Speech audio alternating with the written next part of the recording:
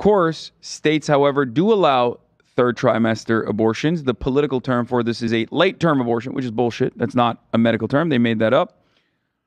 The common law, I guess, the common allowance availability, what is legally permissible is very similar to the New York law, which allows for women after 24 weeks of pregnancy to get an abortion if there is an absence of fetal viability, like we talked about, or the abortion is necessary to protect the patient's life or health.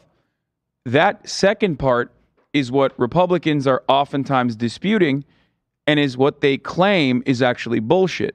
They do this trick where they say, oh, well, gestation and viability outside of the womb due to medical technology actually greatly improved, and now fetuses can live outside of the womb. Nobody made that nuanced of a conversation. Yeah, it doesn't matter. Of course they're not going to make that nuance, and that nuance also is bullshit.